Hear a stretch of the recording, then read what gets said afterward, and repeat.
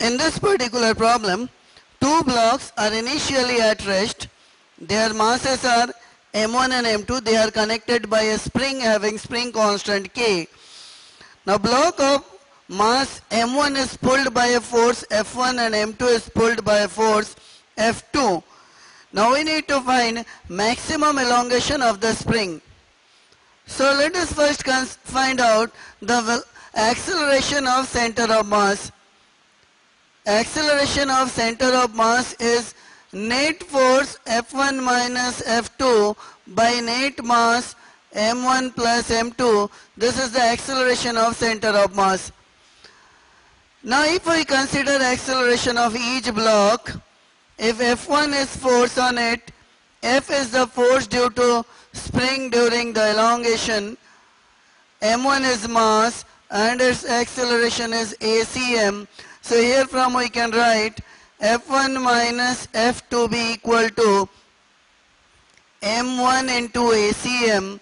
That is, here from we can write F2 be equal to F1 minus M1 ACM or F1 minus M1 into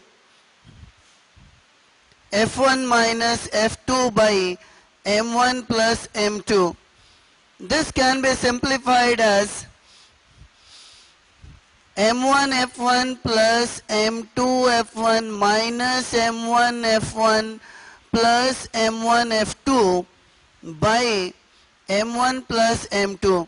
M1 F1 and minus M1 F1 is cancelled and force applied by spring on the block is M1 F2 plus M2 F1 by M1 plus M2.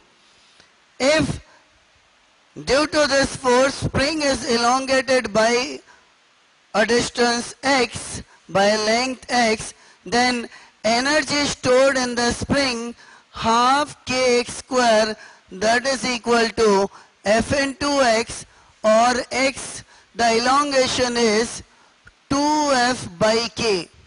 So if I put the value of f, then x comes out to be twice of M1 F2 plus M2 F1 by k into M1 plus M2. This is the maximum elongation of the spring.